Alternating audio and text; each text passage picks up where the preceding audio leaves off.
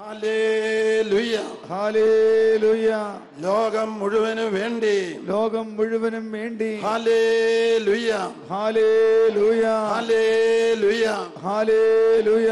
ഭാരതം മുഴുവനും വേണ്ടി, ഭാരതം മുഴുവനും വേണ്ടി. Hallelujah hallelujah. യേശുവേ നന്ദി, യേശുവേ നന്ദി. കർത്താവേ കനിയണമേ, കർത്താവേ കനിയണമേ.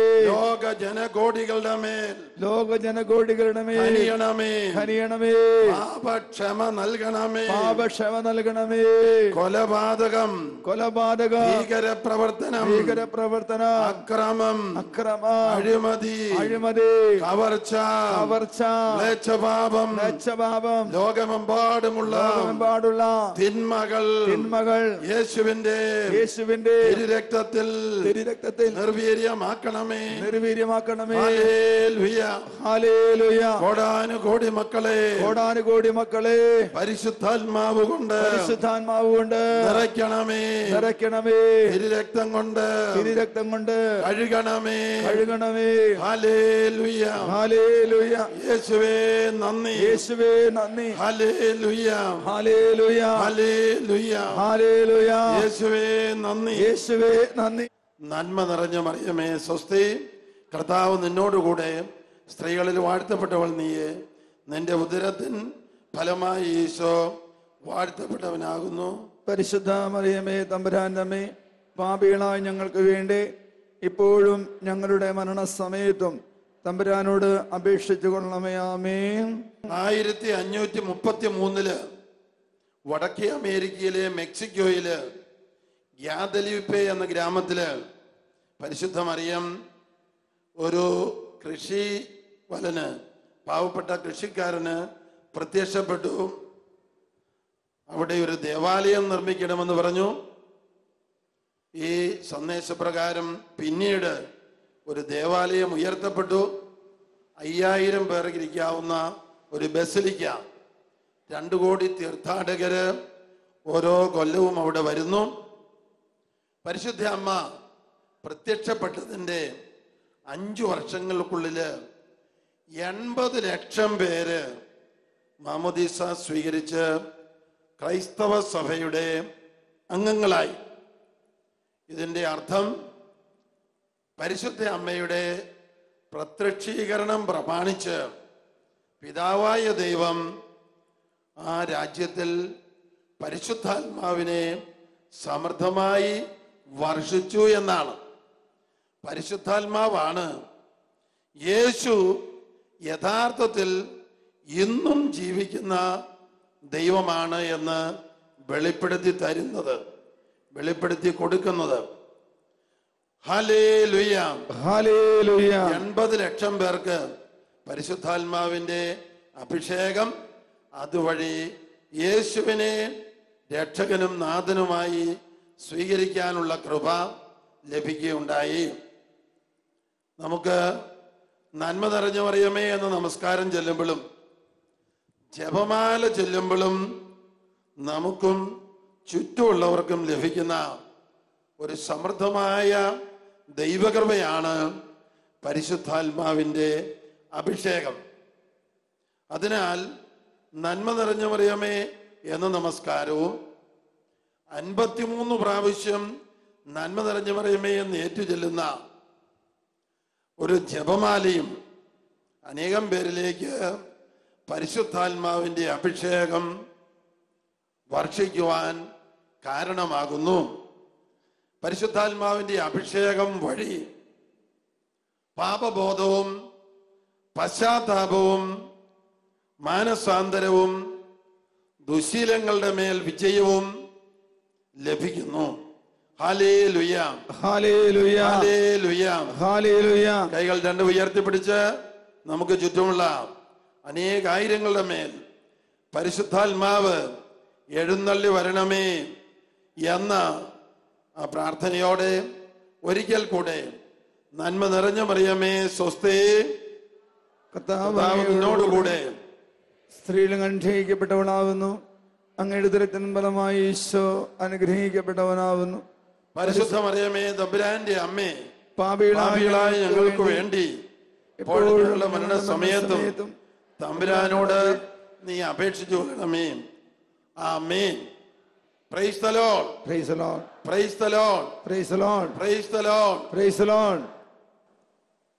നമ്മളിൽ ചിലർക്ക് ഈ ധ്യാനമന്ദിരത്തിൽ വരുമ്പോഴും ഇന്നേ ദിവസവും ആവർത്തിച്ചുണ്ടാകുന്ന ചൊറിച്ചിൽ എന്ന രോഗം, ഇച്ചിങ് ഇൻ ദ ബോഡി, കർത്താവ് ഈ സമയത്ത് സുഖപ്പെടുത്തുന്നതായി കാണിക്കുകയുണ്ടായി. ഈ സമയത്ത് എന്ന് പറയുമ്പോൾ നന്മ നിറഞ്ഞ മറിയമ്മേ എന്ന നമസ്കാരം ചൊല്ലുമ്പോൾ അത് പരിശുദ്ധാത്മ അഭിഷേകത്തിന് കാരണമാകുന്നു എന്ന് പറഞ്ഞ അവസരത്തില് ഈ രോഗപീഠ നീക്കം ചെയ്തിട്ടുണ്ട് എന്ന് കർത്താവ് സന്ദേശമായിട്ട് കാണിക്കുന്നു. ഇന്നിവിടെ വന്നപ്പോഴും ഇന്നേ ദിവസമൊക്കെ ശരീരത്തിൽ പലപ്പോഴും ആവർത്തിച്ചുണ്ടാകുന്ന ചൊറിച്ചിൽ അപ്രത്യക്ഷമായി എന്ന് തോന്നുന്നവര് ഒന്ന് കൈ ഉയർത്താവോ? ഒന്ന് കൈ വീശി കാണിക്കാവോ? 2, 4, നന്നായിട്ട് കൈ വീശിക്കുക. 2 കൈ ഒന്ന് വീശിക്ക്. 28 പേർക്ക് ഇതിനകം ചൊറിച്ചിലിന്റെ പീഡ വിട്ടുപോയിട്ടുണ്ട്.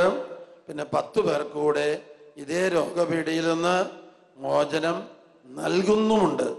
കൈയടിച്ച് കർത്താവിന് പ്രൈസ് ദി ലോർഡ്. ഇതെങ്ങനെയാണ് തിരിച്ചറിയുന്നത് ചോദിച്ചാൽ, ആ രോഗപീഠ ഏതാനും നിമിഷ നേരത്തേക്ക് ഞങ്ങൾക്ക് ആർക്കെങ്കിലും അനുഭവപ്പെടാൻ ഇടയാക്കും. Praise the Lord. അതിന്റെ സൂചന ഇതാണ്. 2000 കൊല്ലങ്ങൾക്ക് മുമ്പ് യേശു നമ്മുടെ പാപവും പാപത്തിന്റെ ശിക്ഷയും രോഗപീഠകളും വഹിച്ചുകൊണ്ട് കുരിശിലേറി. യെശയ്യാ 53:5 നാം വായിക്കുന്നു, അവൻ ഏറ്റ അടികളാൽ ക്ഷതങ്ങളാൽ നമുക്ക് അത്ഭുത സൗഖ്യം ലഭിച്ചിരിക്കുന്നു. യെശയ്യാ പ്രവാചകനാണ് മറിയത്തിന്റെ ജനനം, യേശുവിന്റെ ജനനം ഒരു കന്യകയിൽ നിന്നാണ് എന്ന പ്രവചന സന്ദേശം നൽകിയത്. യെശയ്യാ 7:14. യെശയ്യാ പ്രവചനം 53-ാം അധ്യായത്തില് നാം വീണ്ടും വായിക്കുന്നു, ഒരു തൈച്ചെടി പോലെ യുവ സുന്ദരനായി യേശു വളർന്നു വന്നുവെന്നും എന്നാൽ വളരെ പെട്ടെന്ന് ആ യുവാവായ യേശുവിൻ്റെ രൂപഭംഗിയെല്ലാം നഷ്ടപ്പെടുന്നതായി യെശയ്യാ പ്രവാചകൻ ക്രിസ്തുവിന് 700 വർഷങ്ങൾക്ക് മുമ്പ് ദർശനത്തിൽ കണ്ടു. വരണ്ട ഭൂമിയിൽ നിൽക്കുന്ന മുള പോലെ അവൻ അവിടുത്തെ മുമ്പിൽ വളർന്നു, ഒരു തൈച്ചെടി പോലെ. എന്നാൽ പെട്ടെന്ന് യെശയ്യാ പ്രവാചകൻ ഇപ്രകാരം എഴുതുകയാണ്, ശ്രദ്ധാർഹമായ രൂപഭംഗിയോ ഗാംഭീര്യമോ ആകർഷകമായ സൗന്ദര്യമോ അവനുണ്ടായിരുന്നില്ല.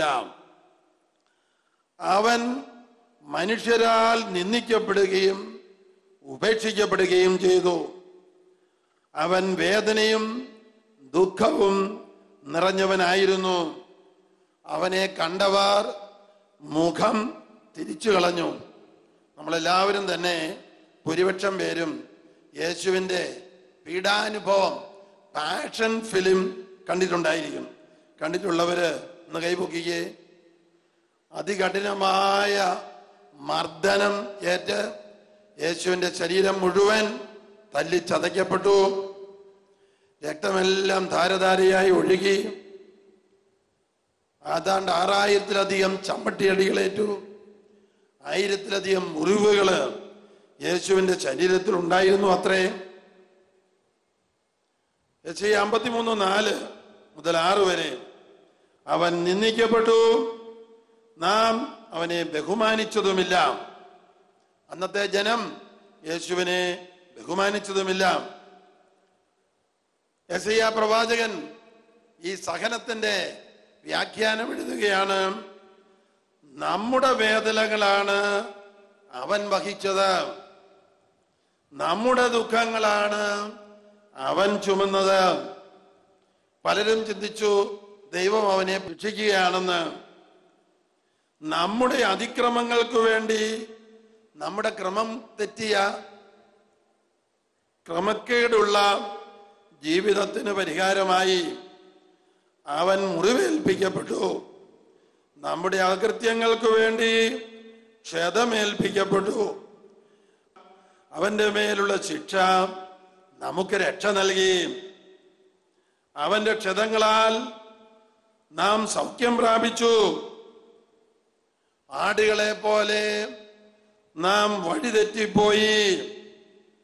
നാം ഓരോരുത്തരും സ്വന്തം വഴിക്ക് പോയി. നമ്മുടെ അകൃത്യങ്ങൾ കർത്താവ് പിതാവായ ദൈവം അവന്റെ മേൽ ചുമത്തി. അവൻ മർദ്ദിക്കപ്പെടുകയും പീഡിപ്പിക്കപ്പെടുകയും ചെയ്തു. എങ്കിലും അവൻ ഉരിയാടിയില്ല. കൊല്ലാൻ കൊണ്ടുപോകുന്ന കുഞ്ഞാടിനെ പോലെയും രോമം കത്രിക്കുന്നവരുടെ മുമ്പിൽ നിൽക്കുന്ന ചെമ്മരിയാടിനെ പോലെയും അവൻ മൗനം പാലിച്ചു. മർദ്ദനത്തിനും ശിക്ഷാവിധിക്കും അധീനനായി അവൻ എടുക്കപ്പെട്ടു. എന്റെ ജനത്തിന്റെ പാപം നിമിത്തമാണ് അവൻ പീഡനമേറ്റ് ജീവിക്കുന്നവരുടെ ഇടയിൽ നിന്ന് വിച്ഛേദിക്കപ്പെട്ടതെന്ന് അവന്റെ തലമുറയിൽ ആര് കരുതി? അവൻ ഒരതിക്രമവും ചെയ്തിട്ടില്ല. അവന്റെ വായിൽ നിന്ന് വഞ്ചന പുറപ്പെട്ടുമില്ല. എന്നിട്ടും ദുഷ്ടരുടെയും ധനികരുടെയും ഇടയിൽ അവൻ സംസ്കരിക്കപ്പെട്ടു. അവന് ക്ഷതമേൽക്കണമെന്നത് പിതാവിന്റെ ഹിതമായിരുന്നു. അവിടുന്നാണ് അവനെ ക്ലേശങ്ങൾക്ക് വിട്ടുകൊടുത്തത്.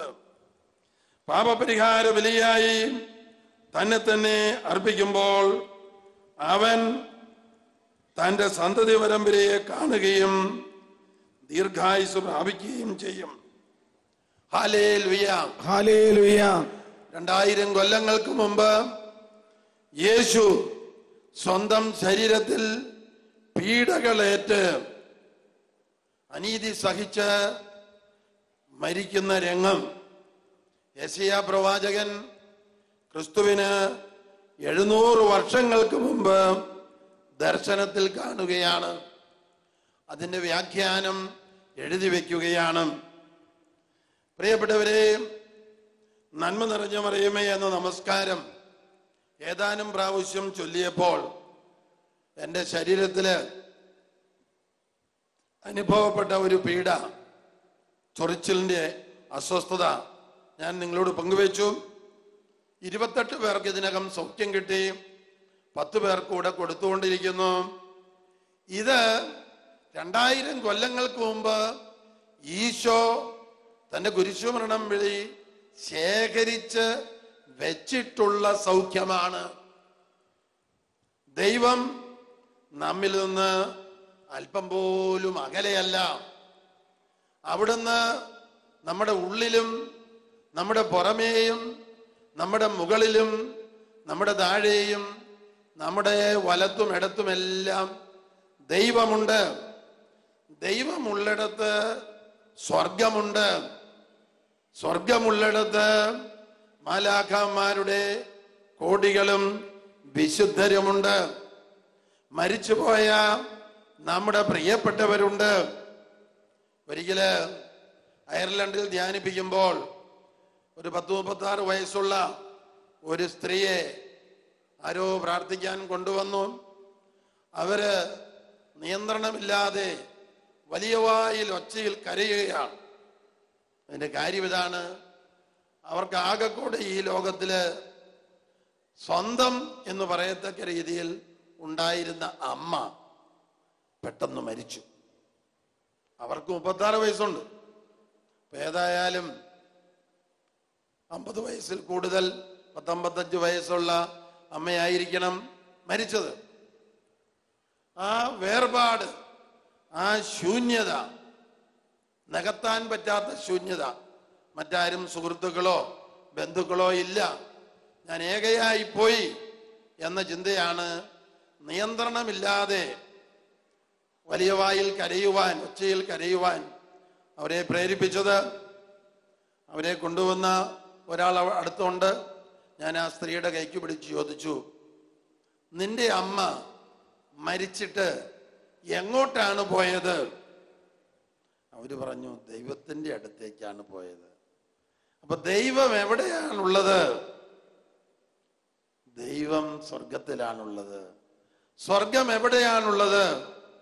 ദൈവവും സ്വർഗവും നമ്മുടെ തൊട്ടടുത്തു തന്നെയുണ്ട്.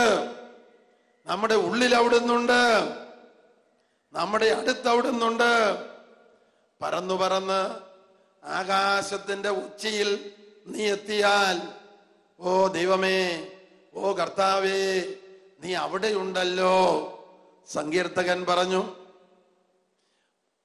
ഞാൻ കടലിന്റെ ആഴത്തിൽ പോയി ഒളിക്കാമെന്ന് വെച്ചാൽ നീ അവിടെയുമുണ്ടല്ലോ. ദൈവം സർവ വ്യാപിയാണ്. മരിച്ചുയർത്ത കർത്താവ് അരൂപിയാണ്. എല്ലായിടത്തും അവിടുന്ന് ഉണ്ട്. യേശുവേ എന്ന് വിളിക്കുന്നിടത്ത് ഒരു നിമിഷത്തിനകം യേശുവിന്റെ സാന്നിധ്യം കടന്നു വരും. നമ്മൾ ഒറ്റയ്ക്കല്ല. Hallelujah, hallelujah. ഞാൻ ആ സ്ത്രീയോട് ചോദിച്ചു, നിന്റെ അമ്മ എവിടെ പോയി? ദൈവത്തിന്റെ അടുത്തേക്ക് പോയി. ദൈവം എവിടെയുണ്ട്? തൊട്ടടുത്ത് തന്നെയുണ്ട്. നിന്റെ അമ്മ എവിടെയുണ്ട്? തൊട്ടടുത്ത് തന്നെയുണ്ട്. ആ സ്ത്രീ കരച്ചിൽ നിർത്തി, ആന്തരിക സൗഖ്യം കിട്ടി. ഇതൊരു നുണക്കഥയല്ല, പിന്നെയോ സത്യമായിട്ടുള്ള ദൈവ സാന്നിധ്യത്തിന്റെ തിരിച്ചറിവ് ആ മകൾക്ക് ആ സമയത്ത് പരിശുദ്ധാത്മാവ് നൽകിയതാണ്. സങ്കീർത്തനം 139 നാം ഇപ്രകാരം വായിക്കുന്നു, ഒരു ചിന്ത നിന്റെ മനസ്സിൽ വരുന്നതിന് മുമ്പേ ഞാനതറിയുന്നു. യേശുവിനെ കണ്ടെത്തിയ യേശു ഫിലിപ്പോസിനെ കണ്ടപ്പോൾ ശിഷ്യനാകാൻ വിളിച്ചു. ഫിലിപ്പോസ് എന്ന് നത്താനിയേലിനോട് പറഞ്ഞു, നസ്രത്തിലെ യേശു, പ്രവാചകന്മാരാൽ പ്രവചിക്കപ്പെട്ട യേശു മിശിഹായെ ഞാൻ കണ്ടു. നത്താനിയേൽ ചോദിച്ചു, നസ്രത്തിൽ നിന്ന് എന്തെങ്കിലും നന്മ വരുമോ? ഈശോ അയാളോട് പറഞ്ഞു, ഇതാ നിഷ്കളങ്കനായ ഒരു ഇസ്രായേൽക്കാരൻ. നത്താനിയേൽ ചോദിച്ചു, നീ എങ്ങനെ എന്നെ അറിയുന്നു? ഫിലിപ്പോസ് നിന്നെ വിളിക്കുന്നതിന് മുമ്പ് നീ അത്തിമരത്തിന്റെ ചുവട്ടിലായിരിക്കുമ്പോൾ ഞാൻ നിന്നെ കണ്ടു. യേശുക്രിസ്തു എല്ലാവരെയും കണ്ടുകൊണ്ടിരിക്കുന്നു. അവരുടെ നൊമ്പരങ്ങൾ അറിയുന്നു. അതുകൊണ്ടാണ് ആരും വെള്ളം കോരാൻ വരാത്ത സമയം നോക്കി വെള്ളം കോരാൻ വന്ന സമറിയാക്കാരത്തി സ്ത്രീയെ അവൾ വരുന്ന സമയം നോക്കി നട്ടുച്ചയ്ക്ക് നേരത്ത് ഒരു കിണർക്കരെ ഈശോ കാത്തിരുന്നത്. ക്ഷീണിച്ച അവസനായിട്ടിരിക്കുന്ന യേശുവിനെ കണ്ടപ്പോൾ ശിഷ്യന്മാർ വിചാരിച്ചു അവന് വിശക്കുന്നുണ്ടായിരിക്കും. ഉടനെ അവർ 4 പാടും ഓടി എവിടെന്നെങ്കിലും ഭക്ഷണം കൊണ്ടുവരാൻ.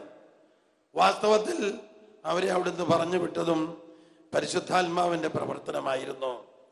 കാരണം പാപകരമായ ജീവിതം നയിക്കുന്ന ആ സ്ത്രീ വരുമ്പോൾ ആ സ്ത്രീയെ വിശ്വാസത്തിലേക്കും അനുതാപത്തിലേക്കും നയിക്കുവാൻ മറ്റാരും ഇല്ലാത്തതാണ് നല്ലത്. അങ്ങനെ ഈശോ അവളോട് സംസാരിച്ചു, എനിക്കല്പം വെള്ളം കുടിക്കാൻ തരിക. അവൾ പറഞ്ഞ മറുപടി നമുക്കറിയാം. നീ ഇസ്രായേൽക്കാരനല്ലേ, ഞങ്ങൾ സമറായരല്ലേ. സങ്കരവർഗം, യഹൂദരും മറ്റ് ജാതിക്കാരുമായി വിവാഹം ചെയ്തുണ്ടായ സങ്കരവർഗം. ഞങ്ങൾ തരുന്ന വെള്ളം കുടിച്ചാൽ അത് പാപമാകില്ലേ? ഈശോയ്ക്ക് പറയാനുള്ള പ്രമേയം ഈശോ പറഞ്ഞു.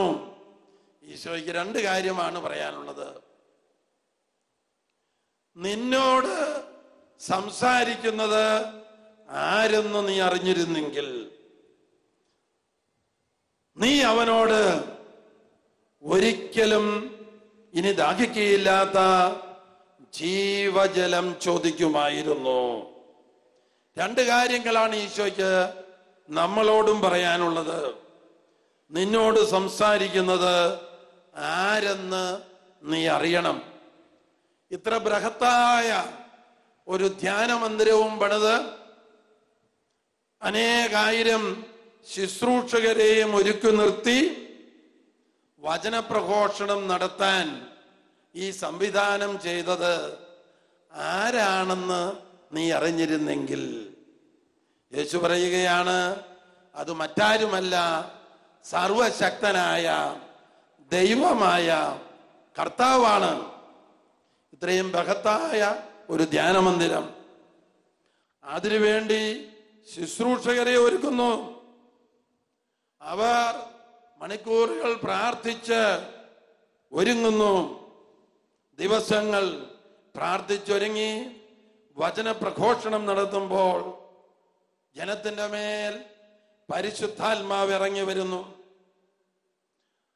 ദൈവ സ്നേഹം നിറയുന്നു. ആന്തരിക സൗഖ്യം ലഭിക്കുന്നു. ക്ഷമിക്കുന്ന സ്നേഹത്തിന്റെ കൃപ ലഭിക്കുന്നു. അനേകർക്കു വേണ്ടി മധ്യസ്ഥ പ്രാർത്ഥന നടത്താനുള്ള മധ്യസ്ഥ പ്രാർത്ഥനയുടെ വരം ലഭിക്കുന്നു. Hallelujah, hallelujah, hallelujah, hallelujah, hallelujah, hallelujah, hallelujah, hallelujah, hallelujah, hallelujah. Hallelujah.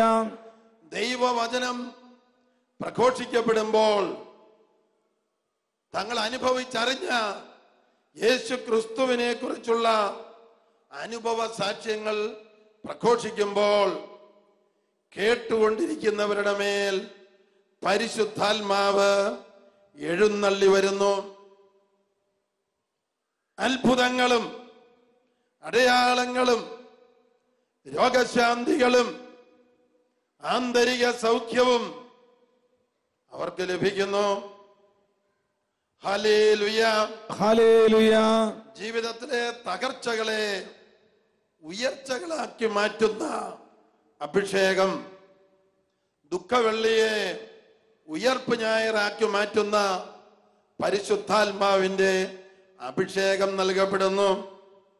Hallelujah, hallelujah, hallelujah, hallelujah, hallelujah, hallelujah. യേശുവേ നന്ദി, യേശുവേ നന്ദി. ഹല്ലേലൂയ, ഹല്ലേലൂയ, യേശുവേ നന്ദി, യേശുവേ നന്ദി. Hallelujah, hallelujah, hallelujah. ഹല്ലേലൂയ.